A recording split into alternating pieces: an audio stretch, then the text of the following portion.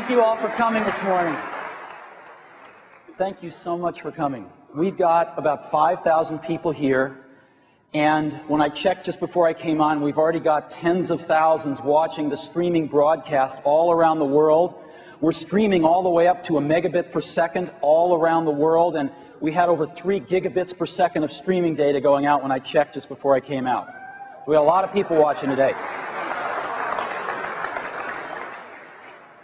The last several months of 2000 were particularly challenging for Apple and our industry. We've decided to start 2001 with a bang. We got a lot of incredible stuff to show you today.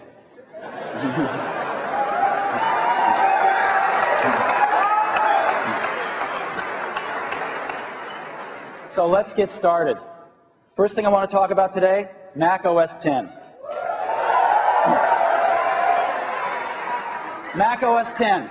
Let me review the architecture of Mac OS X for those of you who don't know.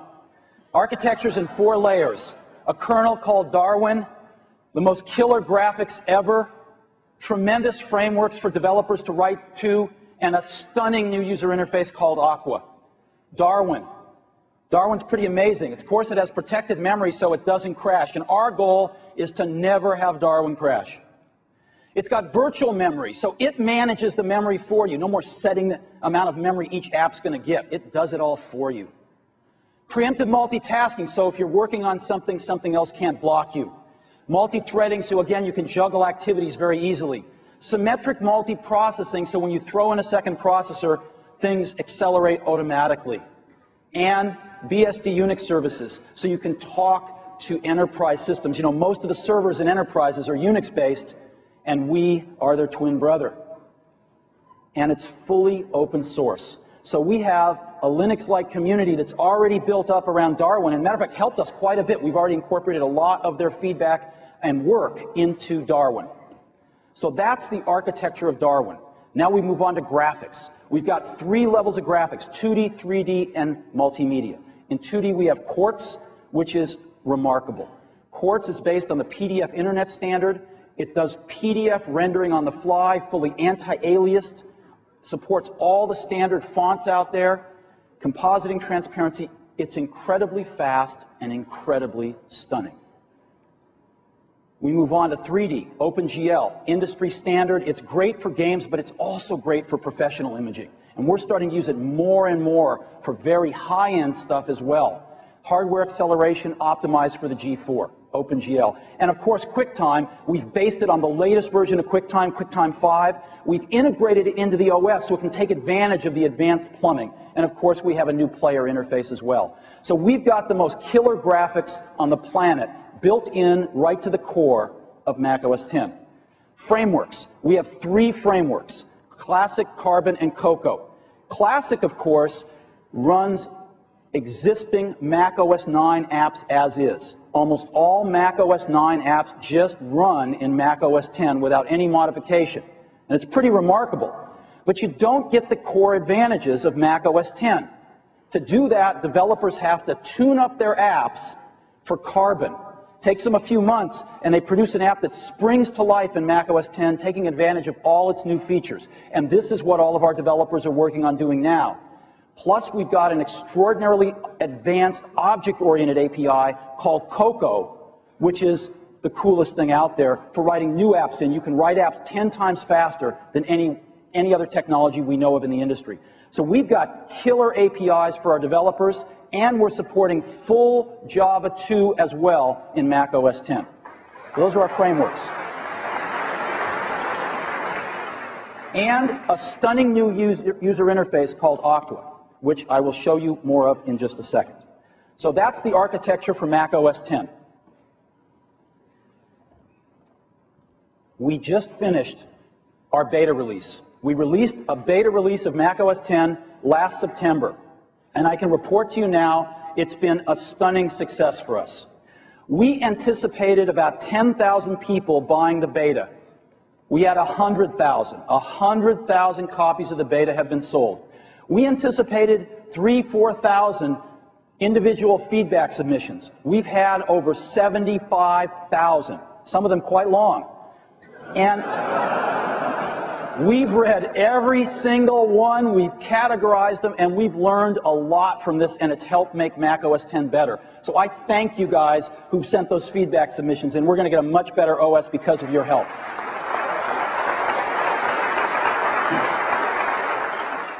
I went into the database and pulled some things out to characterize 3 kinds of feedback for you. The first was positive feedback. We always like a little positive feedback. And the most frequent positive feedback was far more stable. This thing is, in beta form, far more stable than even OS 9 is in shipping form. And we're very gratified to hear that. Second, Aqua's incredible. People in general loved Aqua. There's a few things they'd like to see changed, but in general they loved it. Super easy to install. We nailed the installation. Classic really works. I think people were really surprised that we could run Mac OS 9 apps in Mac OS X, and it works well. And a really interesting one, a lot of feedback that Mac plus Unix is a whole new ballgame for Apple. That this is taking the power of Unix and marrying it with the legendary ease of use and advanced application platform of the Mac and producing something that doesn't exist anywhere else in the world that people are really excited about.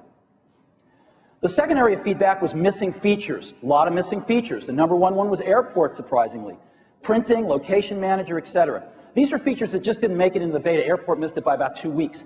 I'm pleased to report that all these features are now in the OS, as well as many others that we just didn't have at beta. And the last category was key concerns. People had some key concerns, and the most frequent ones were the Apple menu, clock in the menu bar, disks on the desktop, control script, and the Finder toolbar is awfully big and horsey.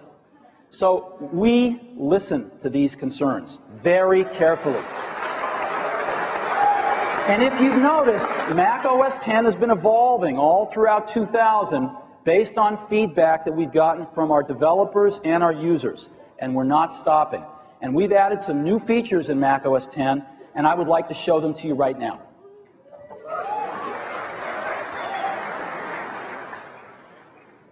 One that nobody asked for, but we added anyway, was this new screensaver. It's kind of cool.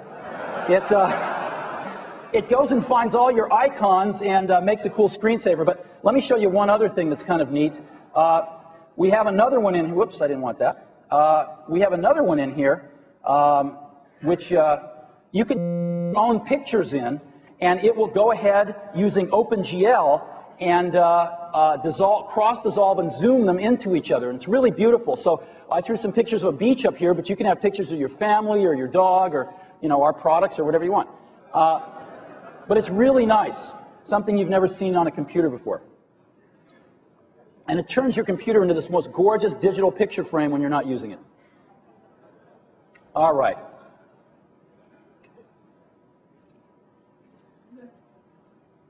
We'd all like to be there.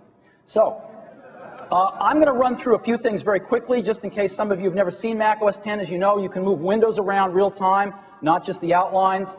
They resize real time, as you've seen before.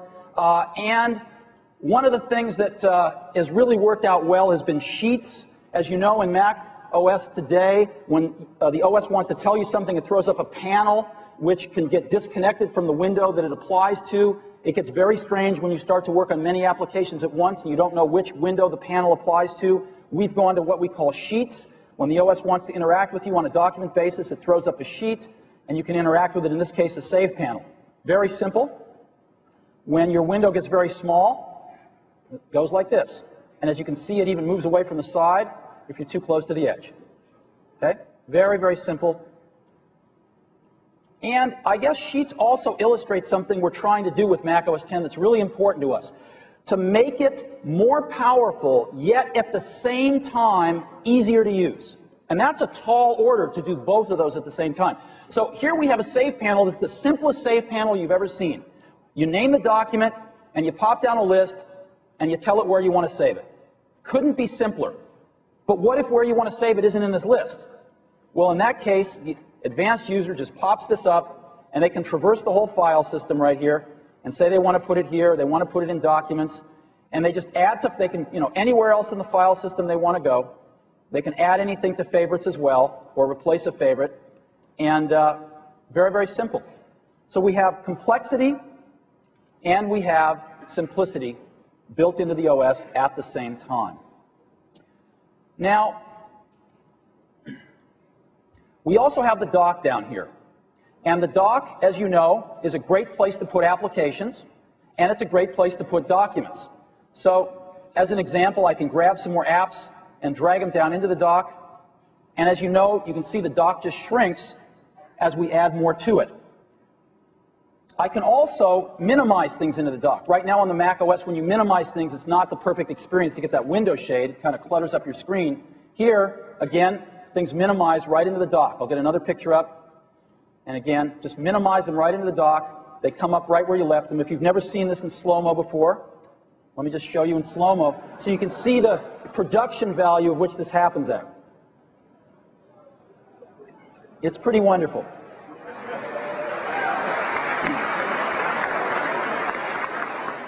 Okay. Now, one other thing that the dock allows for us to do is we can set its size. So I'll go to System Preferences here, and I can set the dock size to be as large as it can be, or I can even set it to be smaller. So at a maximum, it will be this size. But when the dock gets small, if I want to grab something really fast, it might be hard to see, so I can turn on magnification, just like this.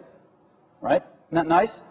And I can even hide the dock if I don't want to see it, and when I bring it up, it'll just come up when I move to the bottom of the screen like this. Very simple, very unobtrusive. It's pretty wonderful. Okay, that is the dock. Now, what I'm going to do now is bring up a QuickTime movie and just show you one other fun thing about the dock. This is a movie trailer here. I'll just bop into where we get a little action. Watch this. The story of a warrior. See anything? The woman he loved. A daring outlaw. The dock has become very active.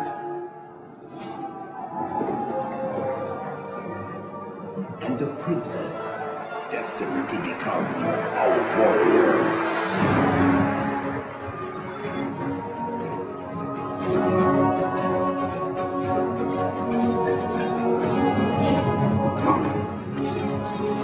So, the dock has become a very active place where applications can even go as far as play movies. They can show status, they can communicate with you in any way that they choose.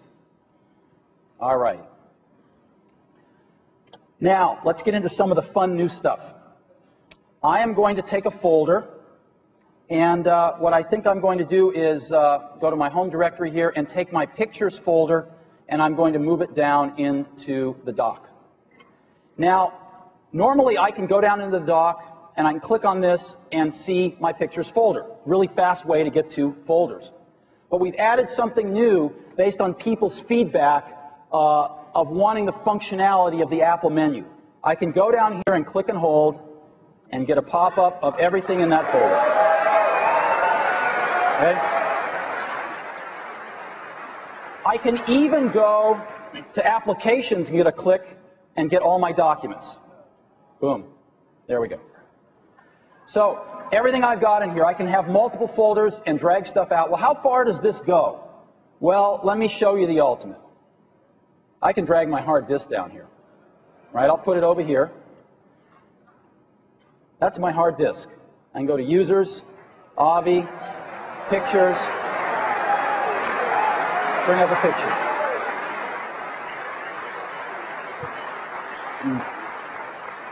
All righty. Thank you for these suggestions. They came from our users. Now, we've taken the Apple menu that used to be in the center of the screen, and we've moved it over to the left where it was. But we've changed it a bit.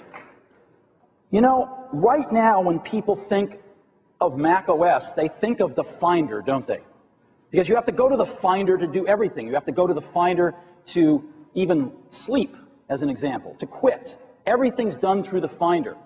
And we see the Finder as just another app. You know, there may be multiple Finders someday. Some beginners may never even use the Finder. With email, you don't have to go to the Finder to find your email, right? So documents can manage their own files and present them to users in much more intuitive ways than a file system. And so we're going to be moving in that direction over time, and to take the first step, we've taken out a few of the features that you always have to go to the Finder to get. Like when you're in an application and you want to go to sleep, or you want to quit, or you want to log out, all you have to do now is go to the Apple menu. And we've got sleep, restart, shutdown, and log out from anywhere in the system. You no longer have to go back to the Finder. We all recent items, of course, right here, all your recent items, documents, applications, etc. We've moved the location manager up here, so you have all your locations right here, if you've got multiple locations set up. And you can turn magnification and auto-hide for the dock off and on, as well as get dock preferences or system preferences right from the menu up here. So that's the new Apple menu.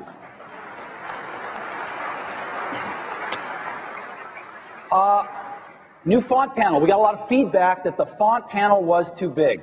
Well, one of the things we've done in the font panel is we've gone out and licensed some incredible new fonts. And as you know, we have collections of fonts. So we have some fun modern fonts here, copperplate. You'll notice things, of course, in the font panel. Change documents in real time.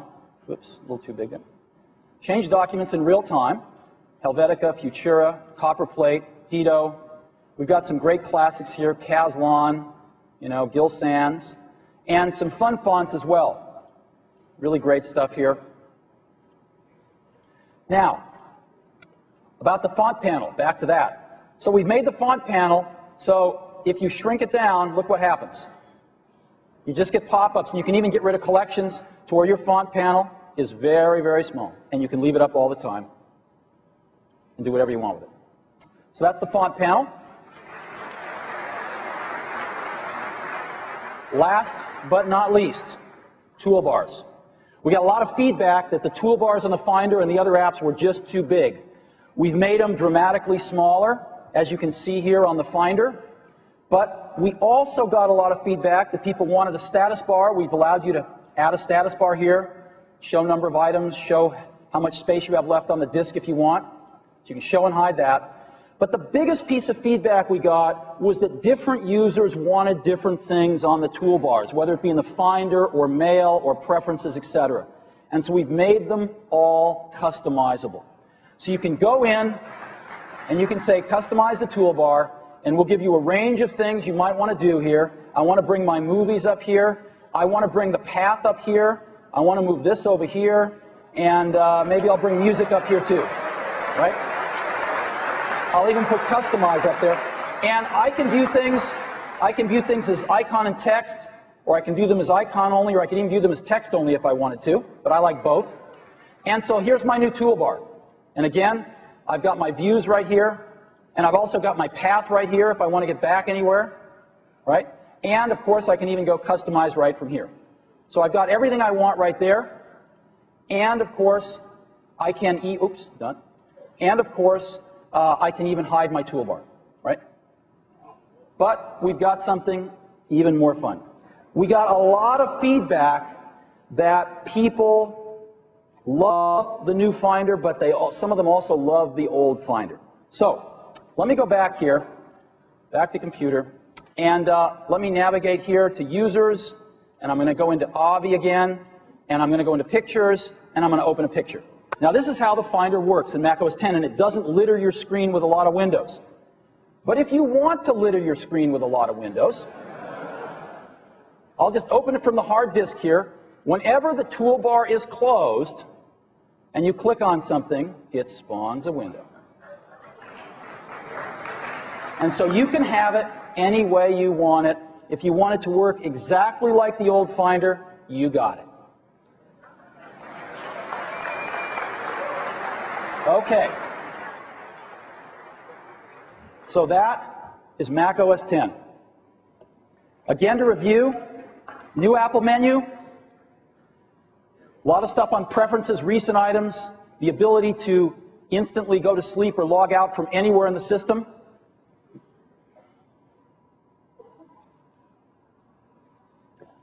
The dock, pop-up menus right off the folders and off applications listing all the open documents.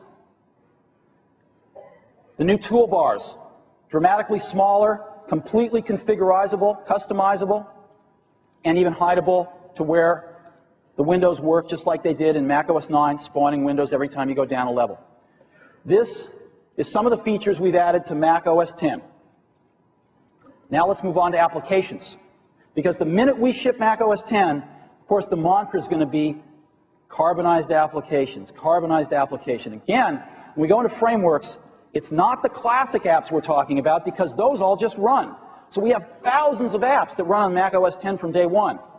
But we're talking about the carbonized and Cocoa apps that take full advantage of all the Mac OS X features. So how are we doing on that?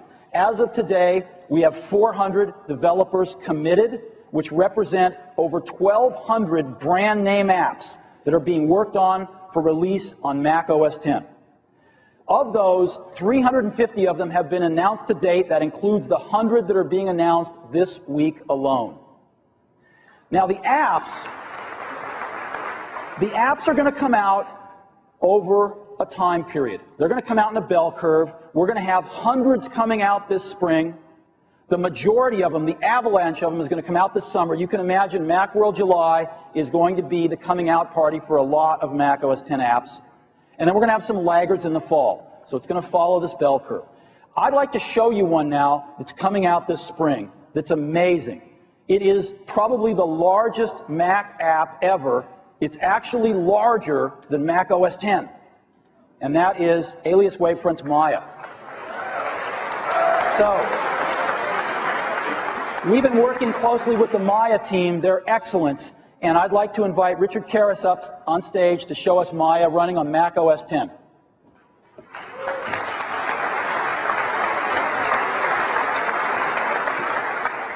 Thanks. Thank you. You know, Alias Wavefront customers are some of the most creative people on the planet. Let's take movies, for example. Last year, all of the films nominated for the Special Effects Academy Award used Maya, our 3D product for animation. As a matter of fact, 26 of the top 50 films of all time used Alias Wavefront products. And these images that you see here used Maya. Maya is for 3D, what Photoshop is for 2D. Now, Maya is a very sophisticated application. It has modeling, rendering, animation. It's got a full dynamic system. It's also got paint. It is the best tool for the film, video, games, and visual web markets. But all that power puts a lot of demand on the operating system. And I'm happy to tell you that the Mac OS X is performing like a champ. The combination of a G4, Maya, OS X is going to be awesome. Now, this is our very first Macworld, and we're really excited to be here.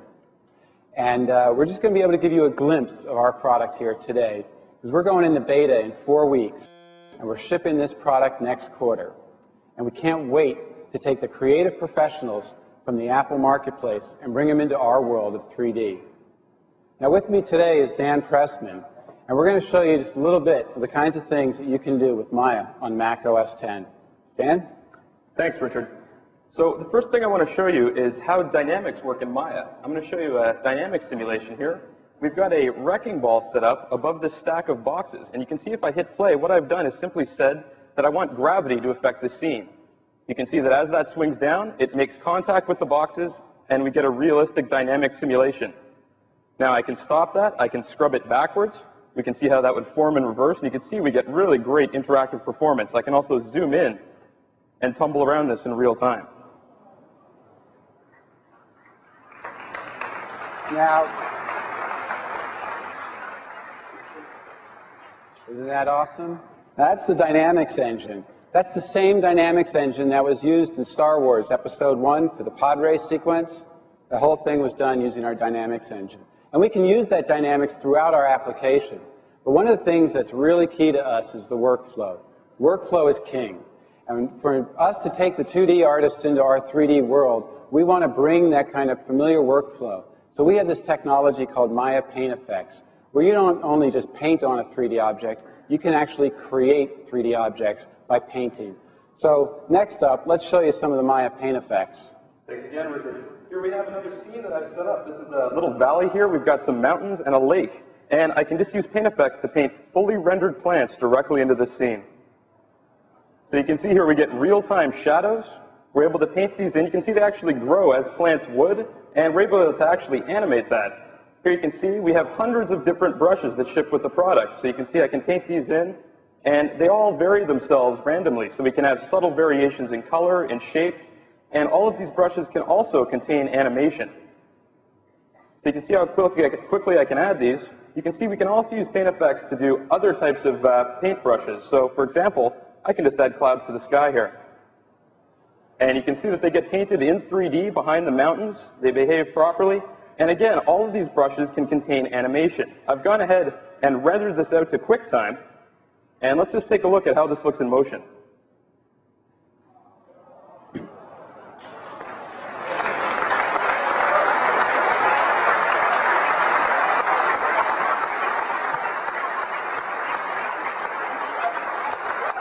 Thank you. Thank you. So there you have a glimpse of what is Maya. We invite you to come by our booth. We're going to have our customers there, some from Industrial Light and Magic, Digital Domain. They'll be showing the stuff that they do with Maya, and we'll be showing a lot more of Maya on Mac OS X. So thank you very much, Steve.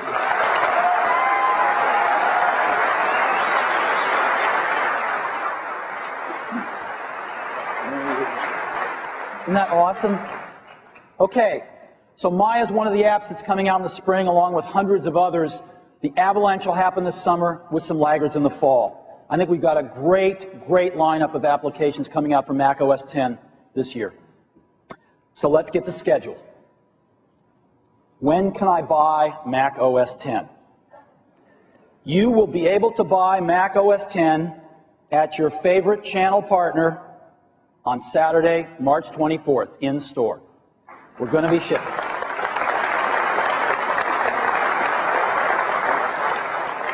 We are taking the last several weeks to make sure this thing is absolutely solid. We're feeling very, very good about it right now. Saturday, March 24th. Price, $129.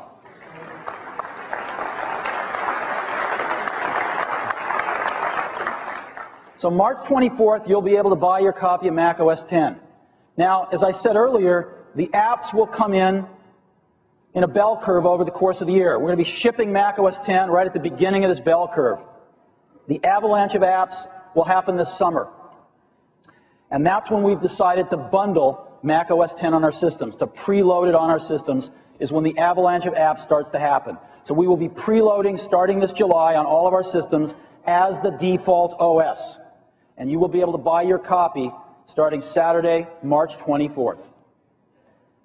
And that is the schedule for Mac OS X.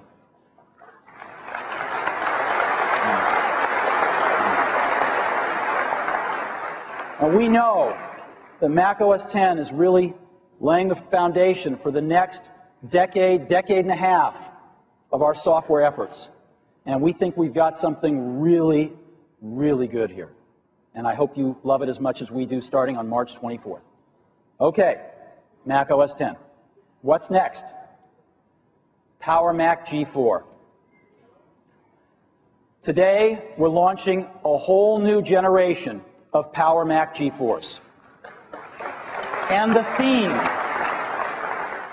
theme of this new generation is power to burn.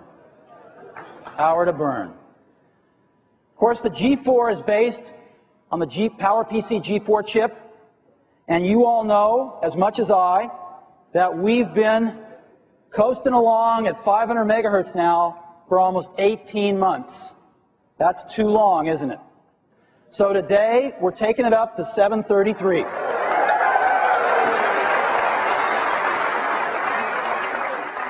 This is a new generation G4 chip that's delivering over 5.5 gigaflops of sustained performance. It's amazingly fast. And we're going to have 4 models of G4s. 4 models. Now, what do they all have in them? They all have a few things in them, so let me go through that first. They all have CD read-write drives in them to start with.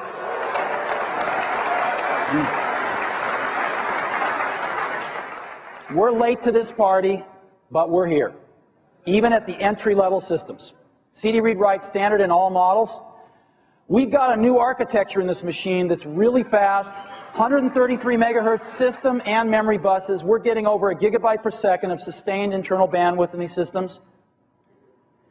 AGP4X for graphics, to get the fastest graphic systems possible with write combining, which is very important as well. And we're going to be adding NVIDIA graphics cards.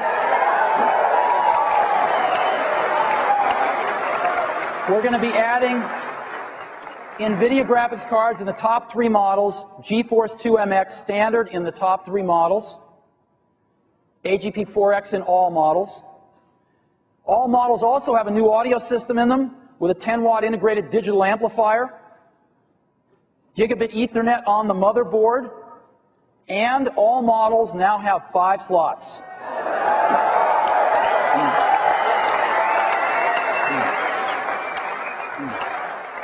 Now,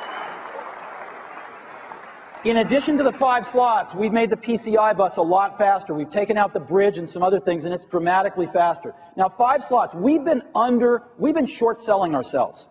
We've been telling the world we had 3 slots, but the whole PC world counts the graphics slot as well. And so, the way everybody else counts slots, we've had 4 slots. We are upping the AGP to 4X, and we are adding a 4th PCI slot, so that every Power Mac now has 5 slots. And every new Power Mac is completely OS X ready, fully configured and certified to be a great Mac OS X machine. So 4 models, 466 megahertz up to 733. They are single processor machines. Why? Because if we wanted to wait to get enough 733s to make dual processors, we'd be talking to you in April instead of today. And we want to get these out to you as fast as we can, so they are single processor machines. However, we will be offering the 533 in a dual processor configuration that you or your channel partners can buy from Apple as a BTO config. But the standard configs are going to be single processor machines. So what are they? Processors, 466 to 733. 128 megabytes in the low end, all the way up to 256 in the high end. 30 to 60 gigabyte drives. Rage 128 in the low end. GeForce 2MX in the top 3 configs. CD read-write across the line. And here's the prices, $16.99 to $34.99. Now, what's this? What's this thing called a super drive? Well, this is huge. This is an industry first today. We've never seen anything like this before. And it's a big deal. So, there are 2 kinds of optical drives today, those that deal with CDs and those that deal with DVDs.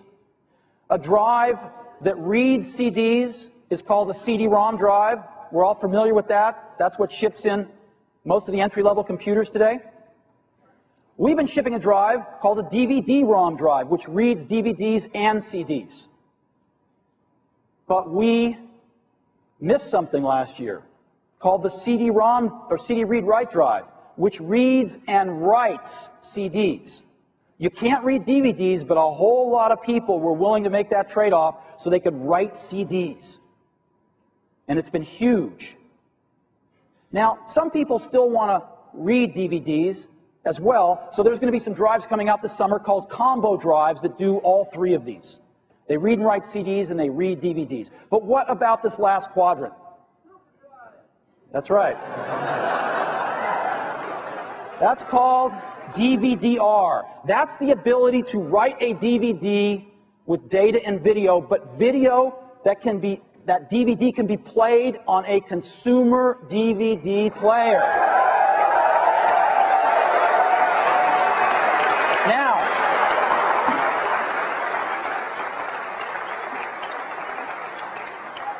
we think this is so important, but we don't want to give up the rest of it. We think CD read-write's important too.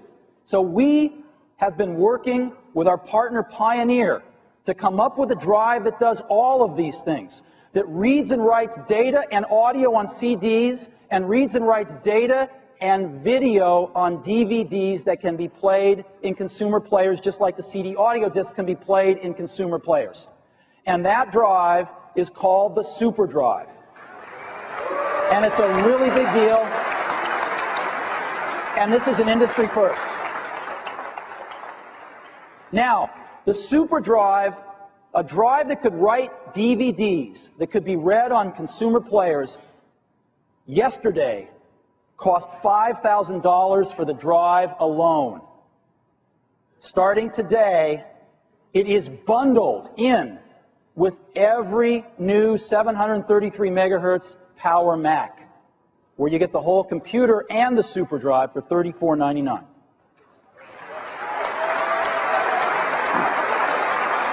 So, the new Power Mac G4s have the power to burn CDs, DVDs, oh yeah, and Pentiums too. So, well, is that really so? What about this Pentium 4 thing? We're at 733 megahertz, they're at 1.5 gigahertz. Do we have the power to burn them? Let's find out. Phil, I'd like to bring Phil Schiller out, our Vice President of Product Marketing.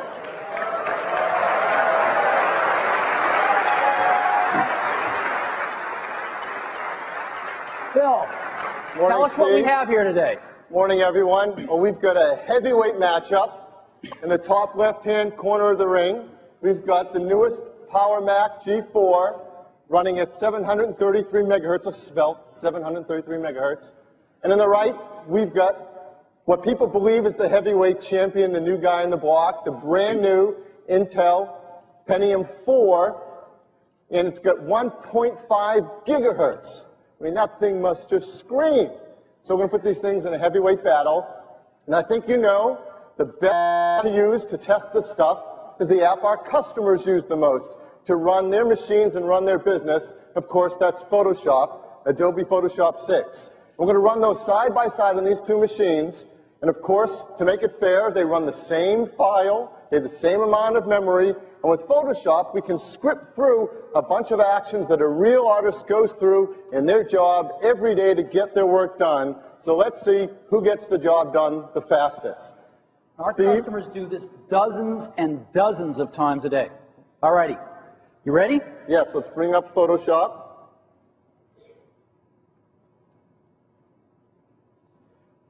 Now we're going to go through a 110 megabyte file with over 140 artist actions given to us by an artist for an actual movie poster they created.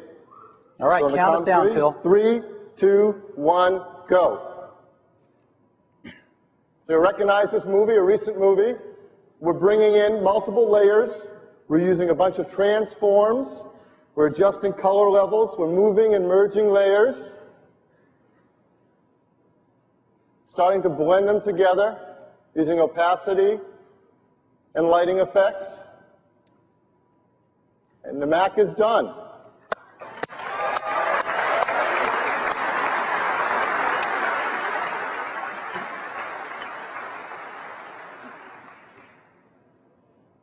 All right, gigahertz and a half is done. The undisputed champion, still reigning champion, Power Mac. Thanks, Phil.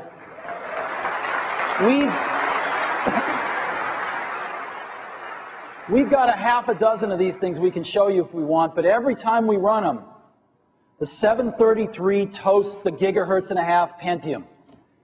24 seconds in this case for the G4 versus 36 seconds for the Pentium running at a gigahertz and a half. The G4 is 33% faster. Now this highlights the megahertz myth. Because when you compare megahertz from one processor family to another, it's like comparing apples and oranges, so to speak. And they don't compare. If we wanted to put everything into Intel megahertz, because the 733 is 33% faster, we'd have to call it a 2 gigahertz processor. And you can see that this megahertz thing has gotten out of hand. What matters is how fast the machines are. So we've got the power to burn CDs, DVDs, and Pentiums. Now I'd like to show you something pretty cool. The power to burn, in most cases, if you want to burn a CD on most computers, you've got to run really bizarre utilities, these toast things and this and that. It's very strange.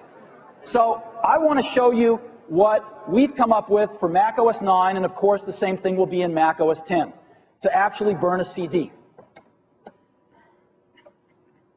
So the first thing, I've got my G4 here.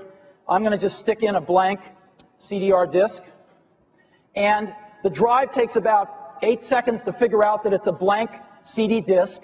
And what it's going to do is it's going to ask me what I want to title it, and I'll call it Macworld, and how I want to format it, and I'll just say prepare it. And see, it put it right on my desktop there, just like a regular old disk. And I click on it, and I get a folder, just like a regular old folder. And if I want to burn something in it, I just drag a file or two or whatever I want in it. Right? And see,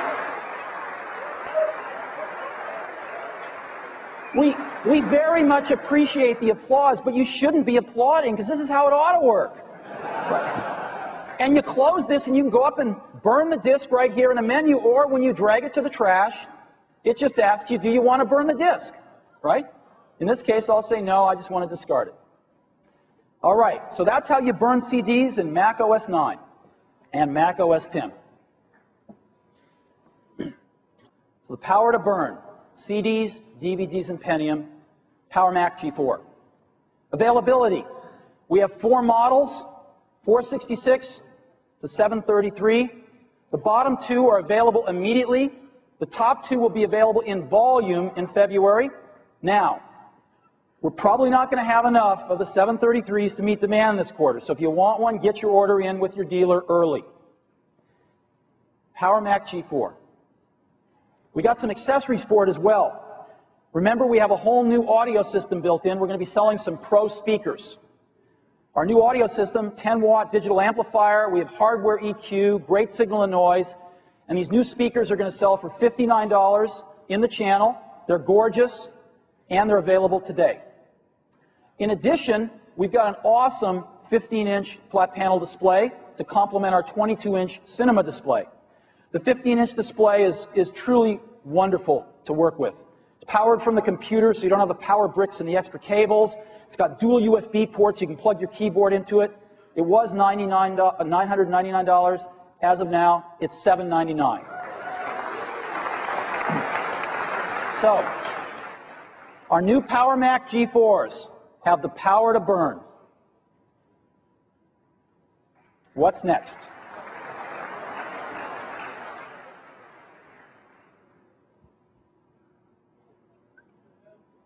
We're just getting started. I'd like to tell you where we're going. What is our vision? A lot of people have come to ask that of our whole industry the last few months. What is our vision? This is what everybody else is telling us. That our PC is waning, if not the hole being dug. One of the smartest journalists in our business is a guy named Walt Mossberg, somebody I admire, because he cares about the same things we do. And even Walt, a few weeks ago, said, the PC, which has carried the digital revolution for 24 years, has matured into something boring. That hurt. But Walt's really smart, and we listen to him very carefully. Mike Capellas, who runs Compaq, we don't think of it in terms of the PC business anymore. And Jeff Weitzen, who runs Gateway, we're clearly migrating away from the PC as the centerpiece. This is where this comes from. A lot of people wondering what the future of the PC is. We don't think the PC is dying at all. We don't think the PC is moving away from the center at all. We think it's evolving, just like it has since it was invented in 1975 and 6. You know, in the early years, nobody knew what this thing was going to do. These were the prehistoric era. But right around 1980, the PC entered what was to become its first golden age, and that was the age of productivity.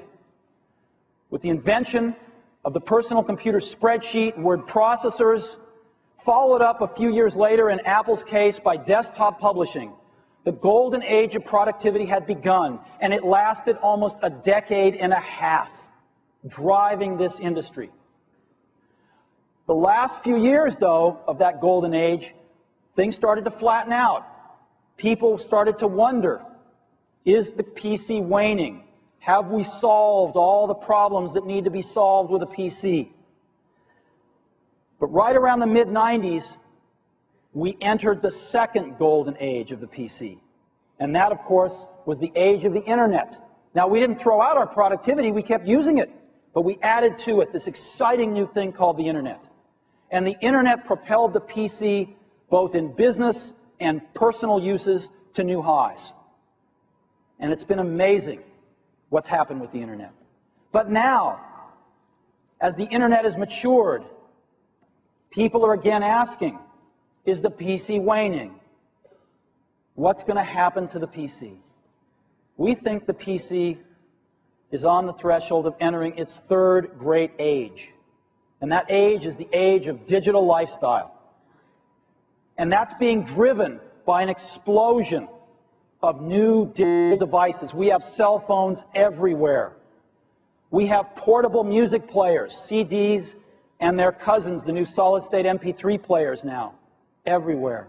We have digital camcorders everywhere. We have DVD players exploding in consumers' homes and in business as well, even portable DVD players.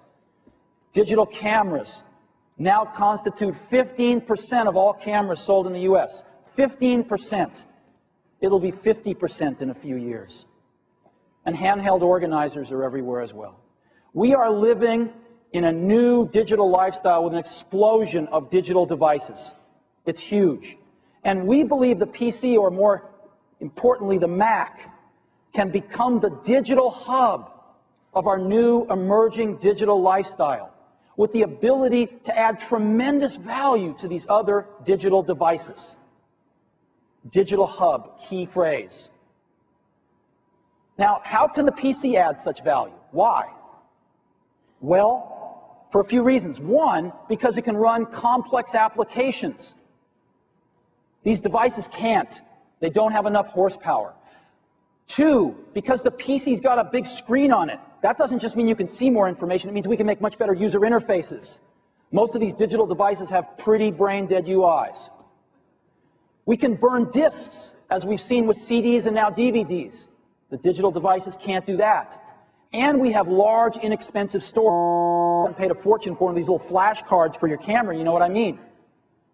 These are some of the things the PC can contribute. It also gets on the Internet every way at every speed. Very few of our digital devices get on the Internet at all, and those that do are slow. And so this is why we believe the PC will be the hub, not just adding value to each of these devices, but interconnecting them as well, as a digital hub. Now, we first began to understand this with the camcorder, because we invented an application called iMovie that added tremendous value to a camcorder. If you've used iMovie, it makes your digital camcorder worth 10 times as much, because you can convert raw footage into an incredible movie with transitions, cross dissolves, credits, soundtracks. You can convert raw footage that you'd normally never look at again on your camcorder into an incredibly emotional piece of communication. Professional, personal. It's amazing. You can even then take that iMovie and send it out over a Mac to Apple's website, and we'll host it for you and stream it to any PC in the world. You can't do that with a camcorder. And we saw that the benefit here was a combination of a bunch of things. It was hardware, the computer and other hardware, the operating system, the application, the Internet, and marketing to create this solution.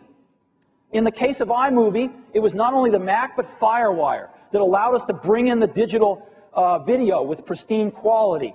It was QuickTime in the OS and the codecs and some real-time stuff. It was iMovie, a major application. On the Internet, it was the Internet itself plus Apple's homepage application, which lets you build a homepage to stream your movie on in 5 minutes. And a lot of marketing to create the solution of desktop movies. So we thought this was very important, and it took all these components, and we realized that Apple is uniquely suited to do this because we're the last company in this business that has all these components under one roof. We think it's a unique strength. And we discovered this with iMovie too, that it could make a digital device called the camcorder worth 10 times as much. It's 10 times more valuable to you. So what are we going to focus on next?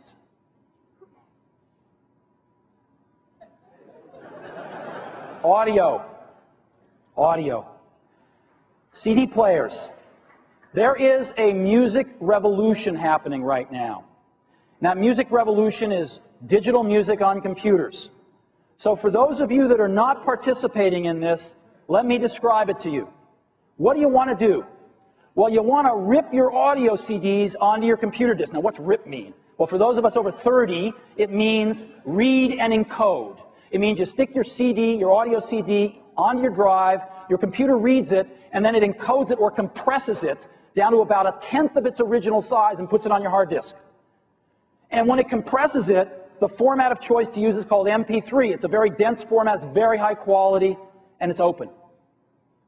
So it compresses your music down into MP3 files off your CDs, puts it on your disk. And then it allows you to create playlists of your favorite songs. I want a song from this album, a song from this album, a song from this album, 3 from that album. Put them together in a playlist, rearrange the order, and listen to them in any order I want. The music compiled the way I want, not the way some record company wants. And I can listen to my playlists on my computer. A lot of us spend hours a day on the computer. You want this to run in the background and let you listen to music while you're working. And now the big one. You want to be able to take those playlists and burn them on a custom audio CD. Burn means, for those of us over 30, write. You want to write a CD and play it on your CD player, your portable CD player, your CD player in your car, anywhere. And people are doing this like crazy. They're doing it like crazy. They're making all these compilations, drive to work music, workout music, this music, that music, hot date music. Now, how much are they doing it? How many blank CDs were sold in this country alone in the calendar year 2000? Take a guess. You know how many? 320 million. The U.S. Census came out 2 weeks ago, 281 million people. 320 million blank discs sold in the U.S., and they're getting down to 25 cents a piece. People are buying them in 100 packs. So it's amazing, this digital music revolution. Burn your playlists onto custom CDs. You also may want to transfer your songs to portable MP3 players, right? They're really handy too. And lastly, there's hundreds now internet radio stations that you may want to tune into and listen to internet radio stations.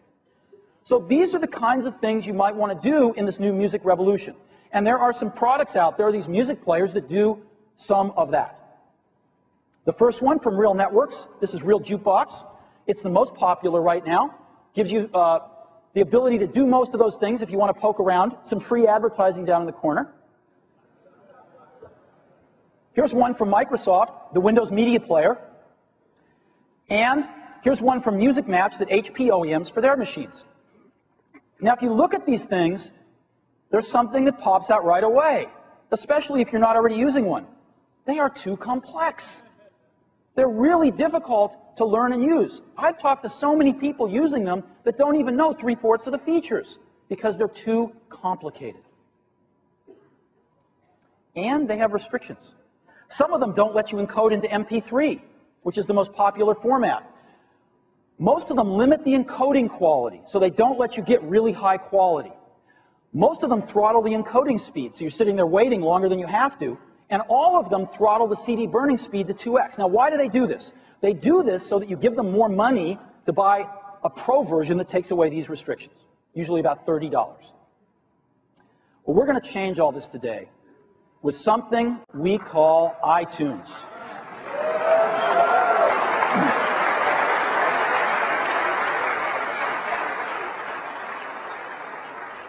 As I mentioned, we're late to this party and we're about to do a leapfrog. Because instead of having to put up with this, we're going to give you something that looks like this. Really clean, really simple, far more powerful. It allows you to have libraries of music. It allows you to rip CDs. It allows you to create playlists. And it allows you to burn CDs all in one integrated application, all in one window. And let me show this to you now.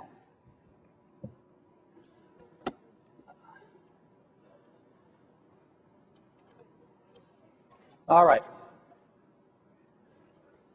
Here's iTunes. Comes up, doesn't have any songs in it. So let me go ahead and rip a CD. I'm going to put in an old B-52 CD here. And this will read the CD, and it will go to the CD database and get the track titles, because those are not on the CD itself. So it'll go over the internet, pull in the track titles. And here we can see we've got the song name, we've got the artist, we've got the album. I can move those around if I want to and change them any way I want. I can also sort, well, we'll get to that later. Okay, let's go ahead and rip a CD. So let's go ahead and rip Love Shack. So let me go ahead and turn the rest of these off and say I want to rip Love Shack, and all I have to do is push import. And what it's going to do is it's just going to go ahead and rip it and put it in my library.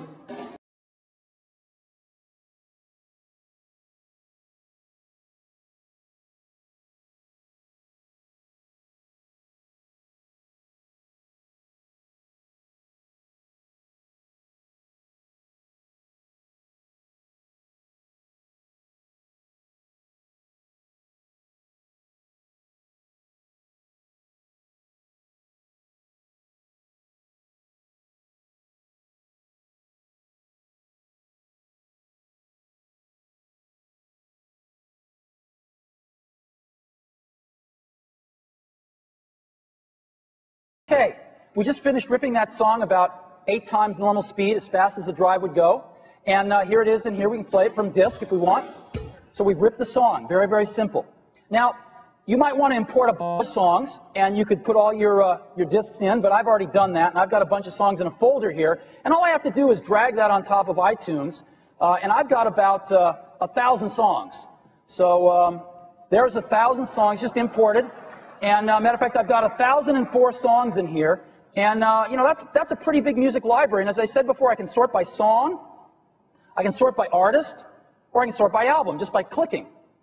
And again, I can go play any song just by clicking on it.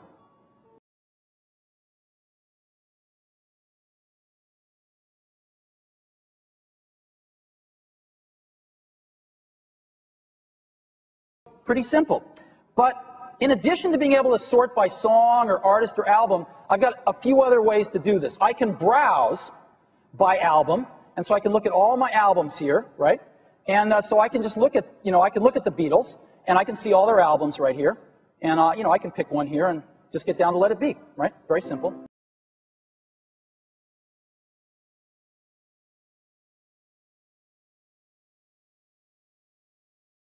Let's go to another example, Sarah McLachlan, very simple.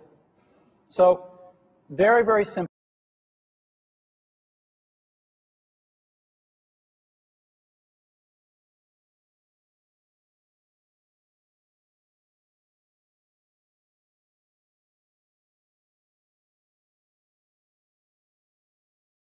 Again, the quality here is incredible because we've got just a fantastic encoding engine here that does not limit you on bit rate at all. So you can have fantastic quality in this. But there's an even easier way to find things out of my 1,100 songs than browsing by album. Since we have a library, we've automatically indexed it and made it magic. So let me go find something with Dylan Thomas. I've got a Dylan Thomas recording in here. I can type D-Y-L. I'm already down to 85 songs, A-N. Most of them are Bob Dylan, but I typed the T for Thomas, and now I'm down to just Dylan Thomas,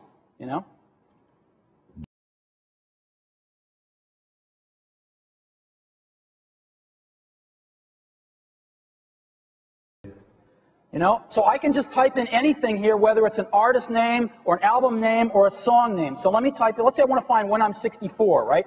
So I'll just type in 60, S-I-X-T. Boom, there I am, 2 songs.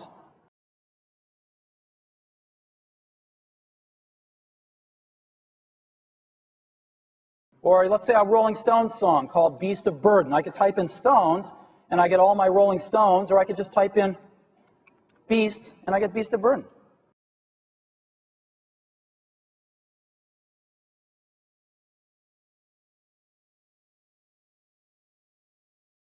So there's never been anything like this to allow you to find music instantly. It's pretty cool. So let's build a playlist. I go over here and I say I want to build a playlist, and I'm going to call it Macworld. And I got my Macworld playlist. Let's go ahead and drag some things in. So let's go ahead and drag in a Sarah McLachlan song, let's say. Type in Sarah, and there's a song called Mystery. There it is, Building a Mystery. We'll throw in that one. And then we'll go to, why don't we find Let It Be? You know, off the Let It Be album, we'll drag in Let It Be. Let's find that B-52 album. I think let's type in 52. There it is, Love Shack that we just ripped. And then let's go go in here, and we can just grab a whole album if we want to. I could grab a Bare Naked Ladies album and just drag the whole album to my playlist, and it puts all that in there too. So there's my playlist right there. Pretty simple. And I can build as many playlists as I want. Now, again, if I want to write a CD, all I have to do is see this button up here called Burn. Watch this. See that? You know? So it's going to ask me to put a disk in. Whoops. I closed it on myself. All right. What am I doing here? All right. There we go. Take out the B-52s, put in a blank CDR disk, and say Burn. I insert a blank disk, and it will start burning. All right, there we go. Huh. All right, boom. No? Maybe this is a bum disk. Let's try another one here. All right. There we go. No? I think it's spinning up now. So this is going to just go ahead and burn the CD for me. It's going to burn the whole playlist. I don't want to burn the whole playlist. So I'm going to go ahead and stop this. But you get the idea. And it's preparing the tracks now. It's going to take a while.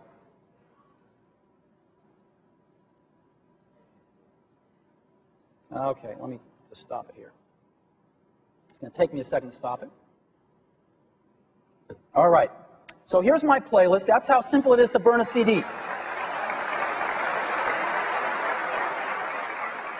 And again, in my playlists, I can just move stuff around if I want Love Shack at the top or whatever I want at the bottom. It's very, very simple. Now, what about an MP3 player? Well, I've got an MP3 player right here, and let me just go ahead and turn it on, and I'll put it in the cradle, right? All I have to do is just throw it in its cradle, and when it's connected to a USB port, which all of them are, it just pops up right here. Here's my new MP3 player. And so I can, to get these songs off, all I have to do is click on them and delete, and it'll just erase them off the MP3 player. And to get something onto the MP3 player, like I could just drag Love Shack on, and Love Shack is just copying onto the MP3 player, and I can drag a whole playlist or individual songs, whatever I want. And it's that simple to move things to and from your MP3 player. Boom, there it is. Okay. Now, let's go to internet radio. I just click on this button, and here's all my internet radio stations, right? I'll click on Top 40. It's going to go query all the top 40 radio stations out there. Oops. All right. And let's see here. Here's the top 40 radio stations. I'll pick one called The Wolf because it's got 128 kilobit per second feed.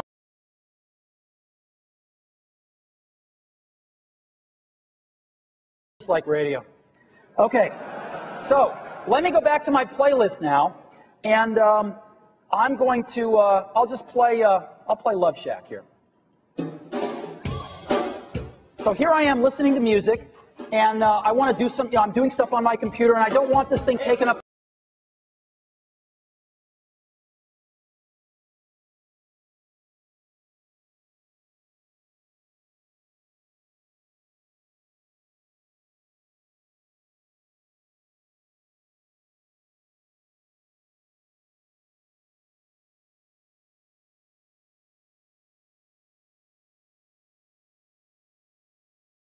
Boom, remembers where it was.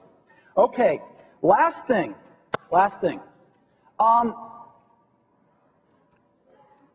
what if we could see music? What would it look like? We took a stab at it. And built in to iTunes is something that's pretty cool. Let me go ahead and show it to you.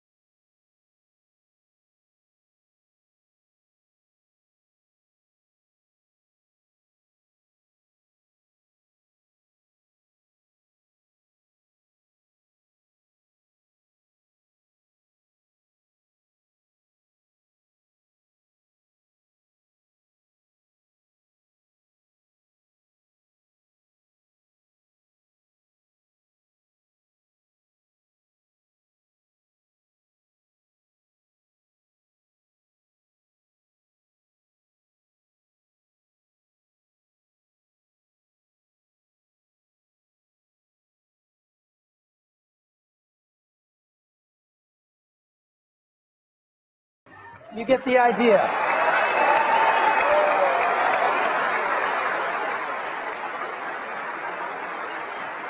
So, iTunes, it's pretty remarkable.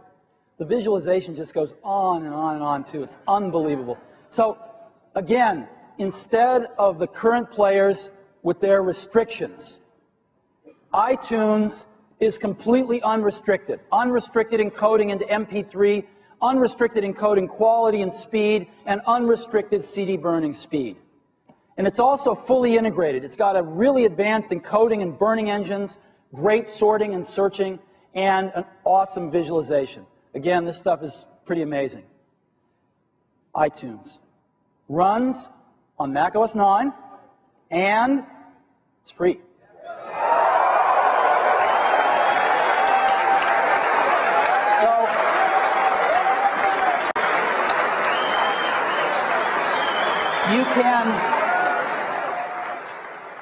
You can get it today. And what you do is you go to apple.com and you download it. Now, iTunes today will run on almost any Mac running Mac OS 9. You'll be able to rip CDs, build a library, build playlists, play your music on your computer, transfer your music to your portable MP3 players, listen to internet radio. But the first release today supports only the CDRW and super drives that we're shipping in our new towers. We will be adding plugins to support the most popular third-party CDRW drives on the Mac over the next 60 to 90 days. So check back with the download site, and we'll have those there as fast as we can get them tested so that you can burn CDs as well on any Mac running Mac OS 9. All righty.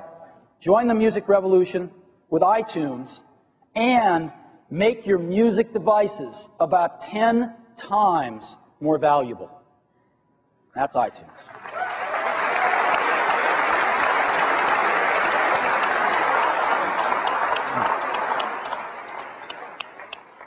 So what's next? This is something that I have personally dreamed about for a few years now. And it is the completion of a dream that we had several years ago. So I'm extraordinarily pleased and moved to be able to announce this to you. It's the DVD. And DVD players have exploded. There's at least 10 million in the US. Estimates range all the way up to 13.5 million, and it's doubling every year now. It's expected that the penetration is going to grow from its current 10% of households to 40% of households in the next 2.5 years. These are also being used all over the place now in corporations. And what do you want to do? You want to make your own DVDs with your movies instead of the ones you buy at Tower Records, right? And you want to play them in consumer DVD players. You want to shoot footage on camcorders, consumer or pro grade. You want to make the movies on your computer, but what you want to keep on going to create the DVD and burn the DVD. And then you want to play it in consumer players. That's what we want to do. There are 3 hurdles. The first is just burning that DVD disc. If you can't do that, why bother with the other stuff? But if you can, then you've got to encode the data, which is fierce. And then you've got to find a way to lay out the content easily, if you're not a pro, or even if you are and you don't have a day. These are the hurdles. So let's go to the first one. Burning the DVD disc, that's the super drive. We've got that one now. That brings us to encoding the data. Encoding the data is rough because to fit a big movie onto just one disc, they use fierce compression called MPEG-2, Motion Picture Encoding Group 2. And this encoding is very, very fierce computationally. There's 2 ways to do it, hardware and software. To get decent quality, which you really want, the hardware costs at least $1,000, and most pros use hardware up to $5,000. Now that doesn't work for us. We don't want to add that much money to our computers.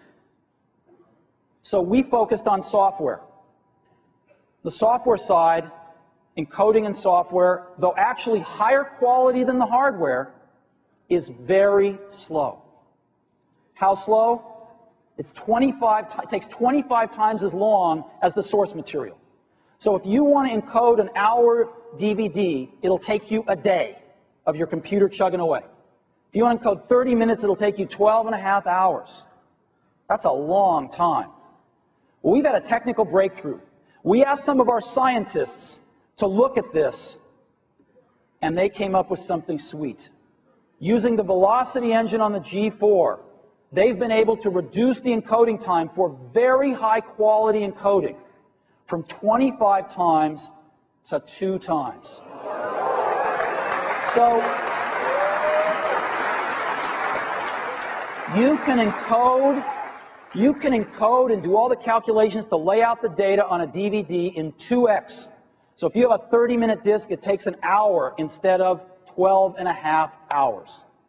So we now, because of this technical breakthrough, know how to encode the data in a very high quality way in a cost-efficient manner.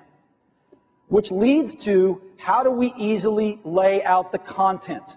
There are some programs that professionals use that allow them to make the DVDs we buy at Tower Records. But most of our customers, even our pro customers, don't want to learn how to use those programs. They're pretty fierce. Because most of them actually want to use DVD as a transport, not as a final product. Ad agencies want to show their clients ads in a much higher quality way, et cetera, et cetera. And of course, when we bring it down to the personal level, none of us could use those pro programs. So we've got to come up with something that's truly a breakthrough.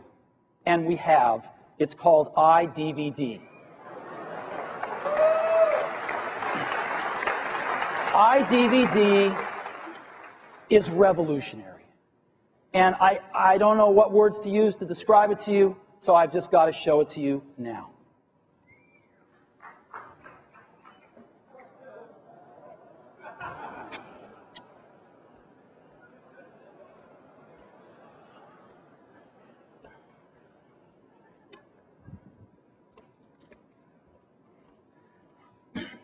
Mobile computing.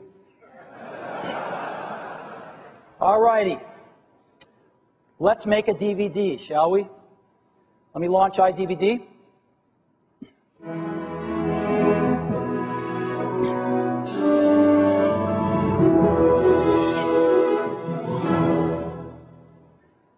Open a new project. Save it as Macworld, why not? Okay, this is iDVD. It is a single window application. Let me change the title of it to Macworld. Now, when you're going to make a DVD, there's a ton of stuff that you have to do to lay out the data just right, and the program knows how to do all that. But there's also a part that you have to get right, which is laying out the menus. It's pretty complicated. And most people aren't graphic artists. They don't know how to necessarily make menus. So let me show you how we do this. I've got some movies here, some iMovies, some Final Cut movies, etc. So I'm going to just drag one we've used before. Boom. iDVD just made a button for me. It labeled it beach. I think I'll label it, at the beach maybe. And I want to put a picture in here for the thumbnail so I remember what that is. So I could go get the movie out, an iMovie in this case, and take a frame and put it in Photoshop and do this and do that. Let's not do that.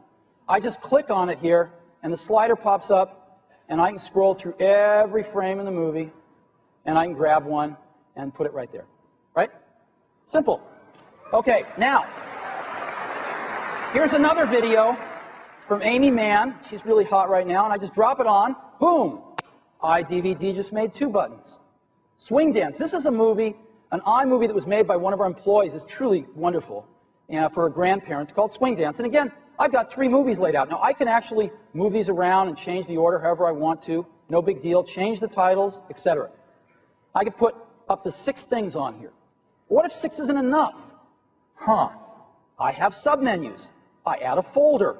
It puts 4 things on here. And I'm going to call this one Cool Stuff. Boom. Now, to get down into that folder, I just click it. And again, Cool Stuff. Great. So I'm going to put another movie on here. This is a fun movie. What movie is this? I grabbed it from the Maya guys, right? So there's that one. And then I'm going to put a great movie on here called Gravity. This is another interesting thing. See, making a DVD isn't just important to pros, and it isn't just important to us personally. It's huge for education.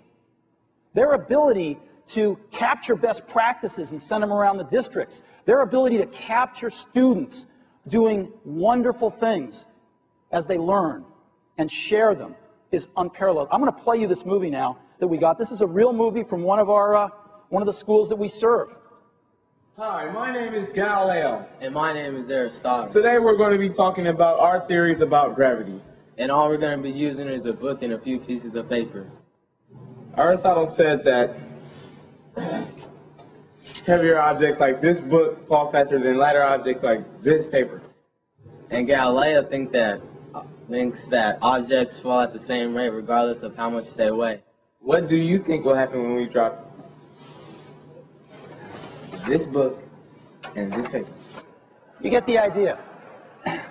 Okay, so you notice iDVDs also put the navigation arrows in for me. Simple. So I'm back up here with Cool Stuff. And I'm going to add another folder that I'm going to call, let's say we're an ad agency and we want to share some ads with our clients. And I'll go into ads now, and I'll change this to a portfolio. And I'll just drag in some ads. I've got our Sage iMac ad, and I grabbed an ad from our ad agency. They do work for Nissan. And then I've got old 1984 here I put on here. And so again, I can just click into these things, watch them. Today we celebrate the first. You know that ad. And so now I go back, and I can take these folders, this Cool Stuff, and I can pick any one of the thumbnails, the Maya or that thumbnail. And in the ads, I can pick any one of the thumbnails. So I'll just pick, 1984. And then the last thing I'm going to add here, and of course I can have folders within folders, so I can have infinite, not infinite, but I can have a very deep nest of folders if I want. And now I can add a slideshow. Watch this. Slideshow, let me go back. Let me grab some photos, right? I can just drag a photo in and boom, right? Let me drag all these in. Just adds all the photos, boom. I can look at them big or small. I can rearrange them in here, the order, do anything I want. I just, boom, boom, boom. And there's all my photos, right? So now, and I can again just, go through here and,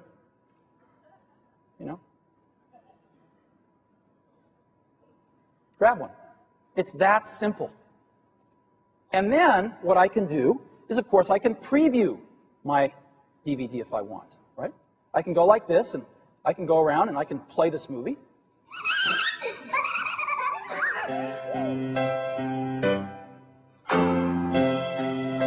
Okay, you know, and I can go to this one. This one's great, too.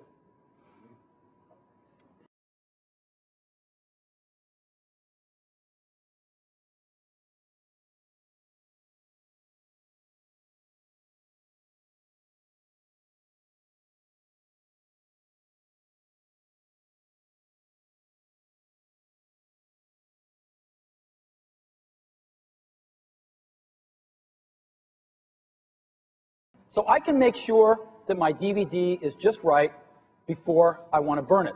But there might be more stuff I want to do. What if, I mean, this look is really nice. It's kind of a pro look. But what if I want to do something a little more personal? Well, we have themes. So I can say, great, well, let's make it a green one or even a lavender one here. But I've got some much more fun ones. I can make it a chalkboard. And look at that. It changed the buttons, the font, the background, boom, all at the same time. And it still works exactly the same.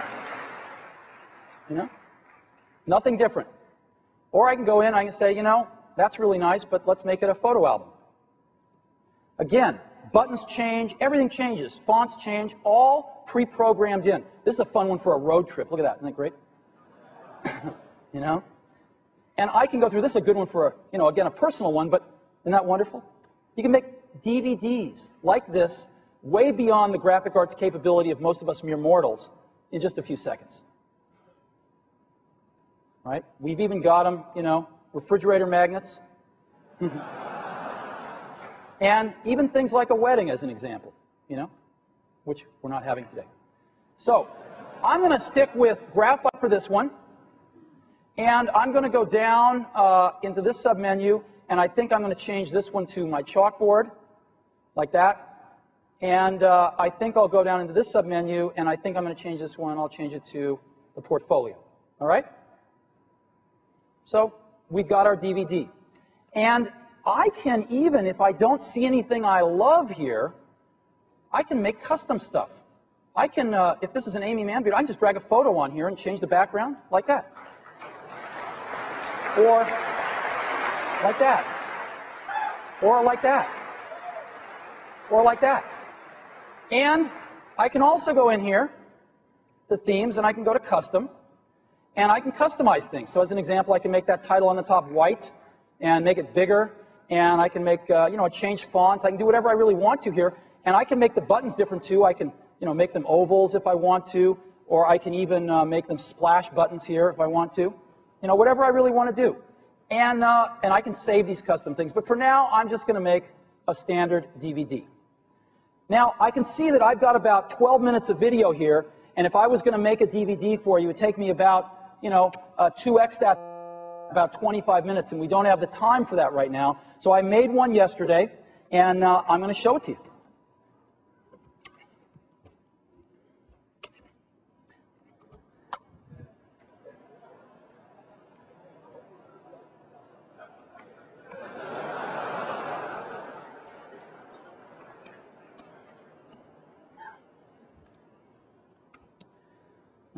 This is a $250 consumer DVD player. I pop the disc in. Let's take a look at it. Boom, there it is. And we can go ahead and play some videos if we want to. You can see the quality.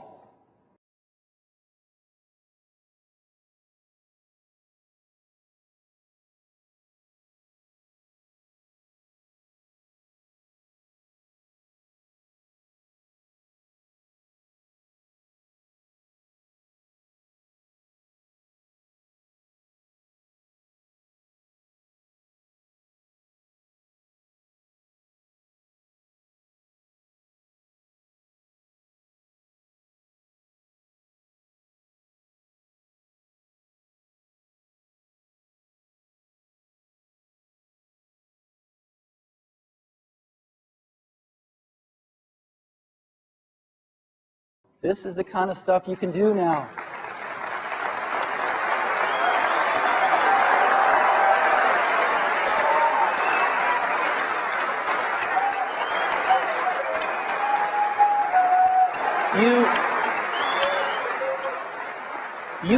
That video was created with iMovie, and now it can be sent to the grandparents to watch on their DVD. It's unbelievable. So again, has a lot of applications in science as well. Here we're in a submenu now, right? Let's take a look at that Maya video. Right? Or we can go back and take a look at Galileo and Aristotle again. Hi, my name is Galileo. And my name is Aristotle. Today, we know. Thank you. And last thing I want to show you, we got some fun ads and stuff, but the last thing I want to show you is a slideshow. This is a whole new way to transmit and view photography. Look at this. Look at these photos. These are regular digital photos on a DVD. Unbelievable. Watching these things on a television set is just unbelievable quality. A whole new way to deal with digital photographs. Put them on a DVD. Cute kids, huh? Okay, so this is iDVD.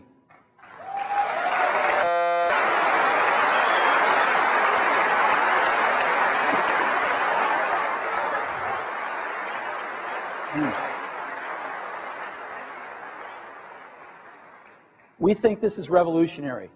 And you can get video from any source that can generate a QuickTime file. iMovie, Final Cut Pro, Adobe Premiere, Avid, anything. And iDVD can make a DVD very quickly. Also, you can get source material from digital cameras. This is huge. You can have thousands of digital photographs on a DVD. And as you can see, you can mix them with video. So we think this is huge. The ability to make these DVDs, to rapidly build the menus, to customize how they work and how they look, to have digital photography, it's huge, we think. And we're going to bundle iDVD with SuperDrive so that everybody that buys a computer with a SuperDrive in it gets iDVD. And of course, iMovie is bundled with every machine we make. So iDVD. Now, when you're done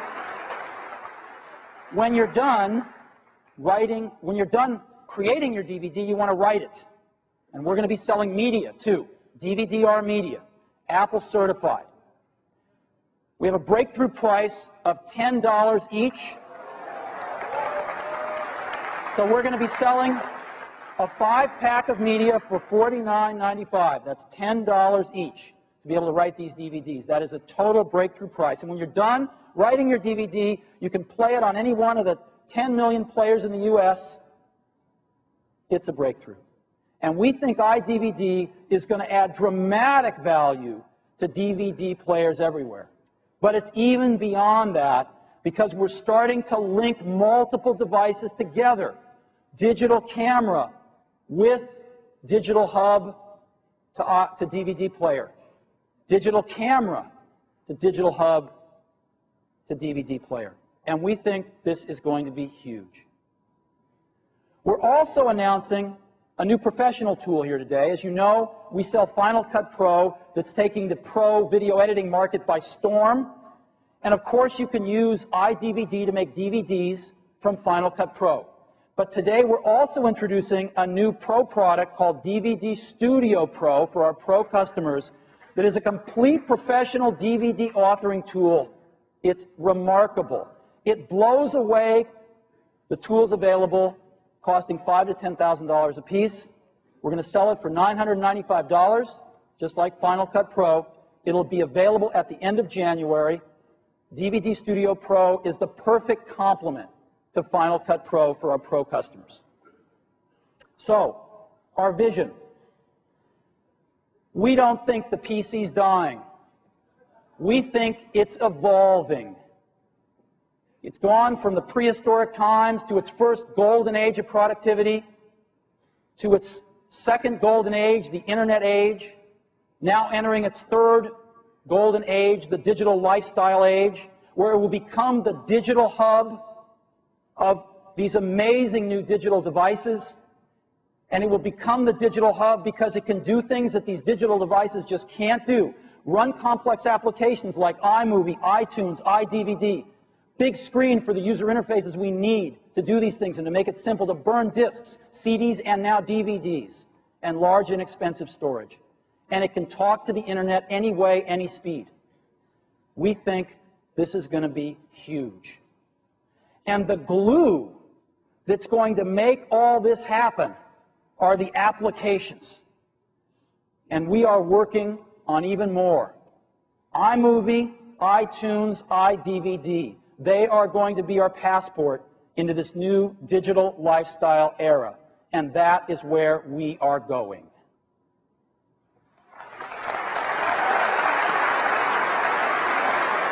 So,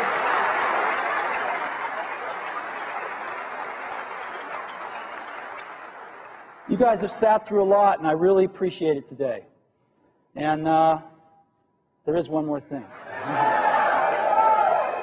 One more thing, if I could beg your patience, another few minutes. I'll give you a clue.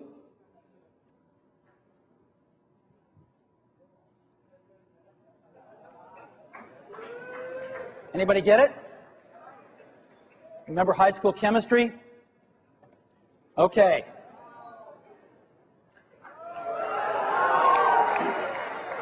Let's talk notebooks. We have the most powerful notebooks in the world. But they have the sex. Right? They have the sex. We want both. We want both. The power and the sex. Right?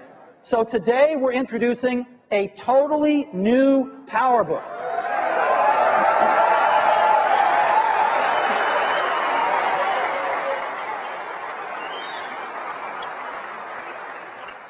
It's got the power. 500 megahertz G4, our first G4 PowerBook ever. If that's not enough, this next one's going to blow your mind. 15.2-inch mega-wide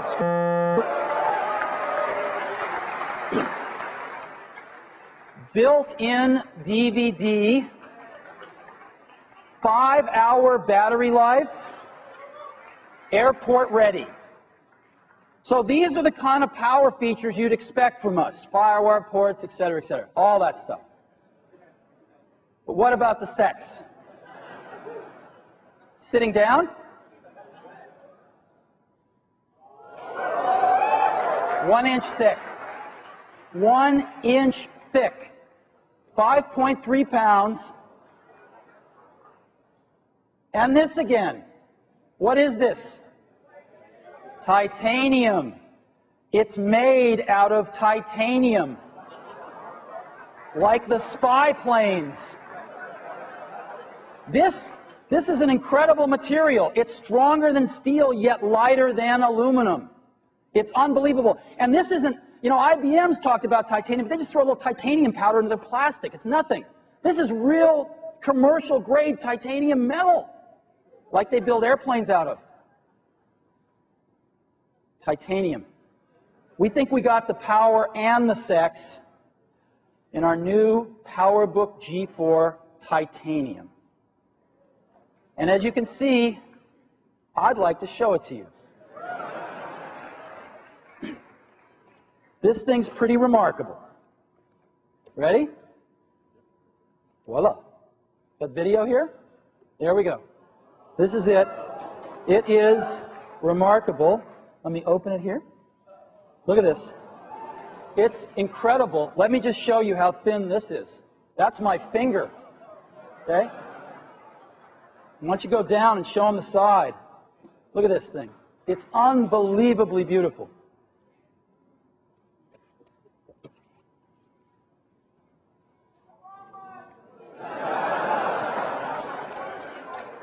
You and about 1 billion other people. This thing is incredible. Here's the DVD slot load drive in the front that you can see. Yeah, it's very nice. 15.2-inch mega wide screen. Unbelievable. An inch thick. That's it. We've been working on this for a while. And let me show you this way. Unbelievable mega wide screen. So, let me show you a little bit more. Because we've got a TV ad we've been working on. So let me scooch this out of the way here. And the best way to show you is just to show you this new ad, I think. Let's roll it.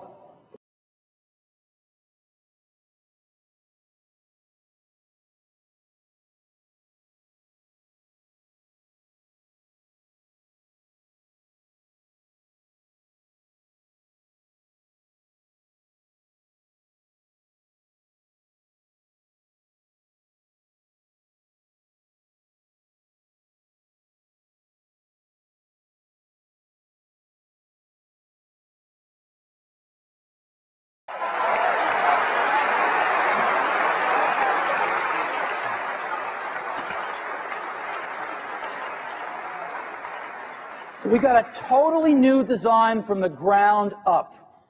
It's an inch thin. It's just really wonderful. This screen is so unbelievable. 15.2-inch mega wide screen. The border around that screen is unbelievably thin. When you move your cursor up to the edge, you're afraid it's going to fly off. And the screen is gorgeous. Full-size keyboard. Best keyboard we've ever shipped on a portable. Slot load DVD. So you don't have that tray coming out and you're knocking your cup off the tray under your lap in the airplane. And as you can see, we turn the logo around, so when it opens, the logo's right side up.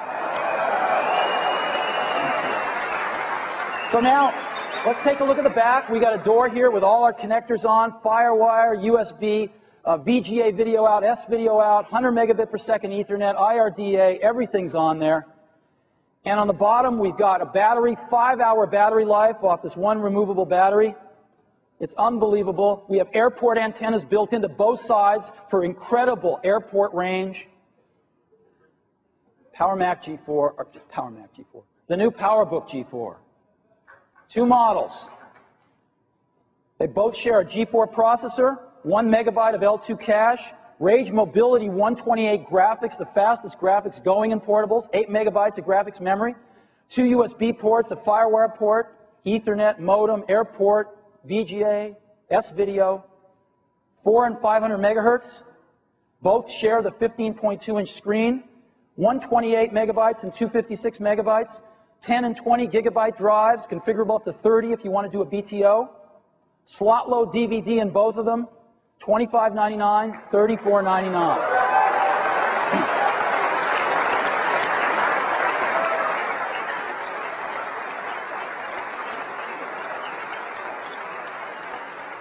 The new PowerBook G4 is macOS 10 ready. It's fully configured and certified. When can I get one?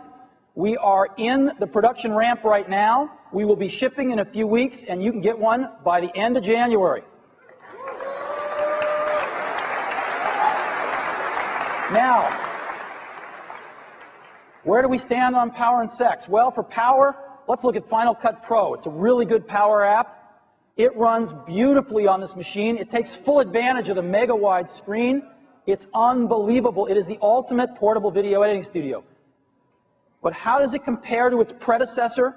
Because of the new architecture and the G4 chip, Final Cut Pro runs 60% faster on the new PowerBook G4 than on its predecessor.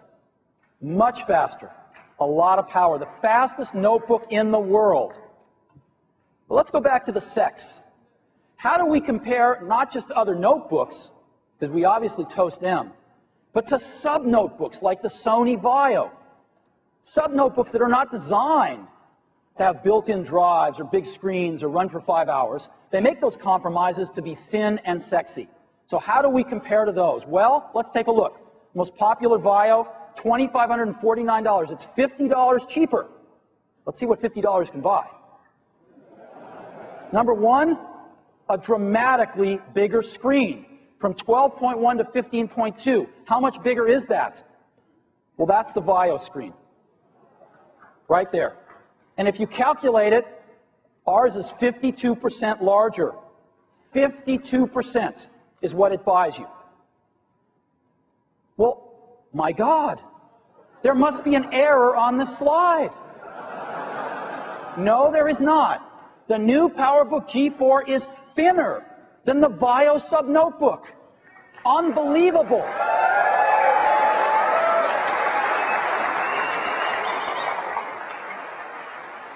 They are 15% thicker than the new PowerBook G4 at 1.15 inches thick for the VAIO. And of course, they're made out of last year's material. They have a P3 running at 650. We totally toast them with our G4. They have no optical drive. For $50 less, they have none, not even a CD, none. We have a slot-load DVD built in. Battery life, 5 hours versus 2 hours. And no wireless options. PowerBook G4 is wireless ready, just pop in an airport card. So, some people think this is the sexiest portable around. We don't anymore. We think the new PowerMac G4 is absolutely where it's at for power and sex. New PowerBook G4 Titanium.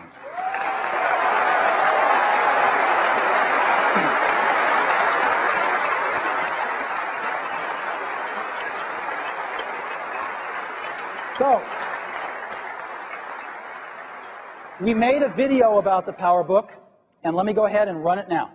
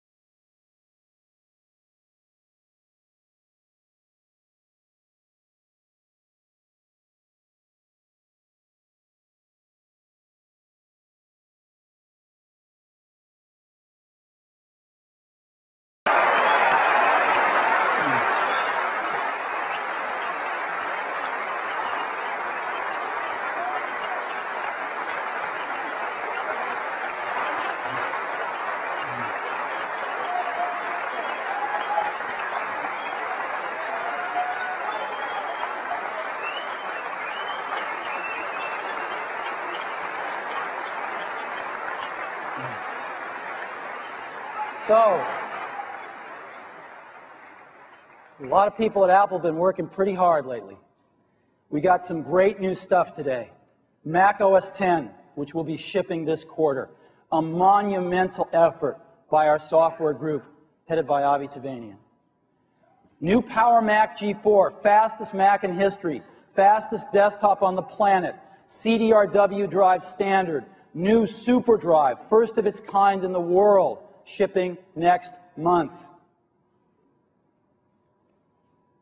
A new strategy focused on the next great era of PCs, the digital lifestyle era, driven by applications like iMovie and our two new ones today, iMusic available today, iDVD bundled with the SuperDrive, that is going to change everything about how we listen to music and about how we deal with video. And lastly, a new PowerBook that is the coolest, sexiest notebook on the planet, as well as being the most powerful. Our teams have been very busy, and I'd like you to join me in giving a round of applause to the software team, to the hardware team,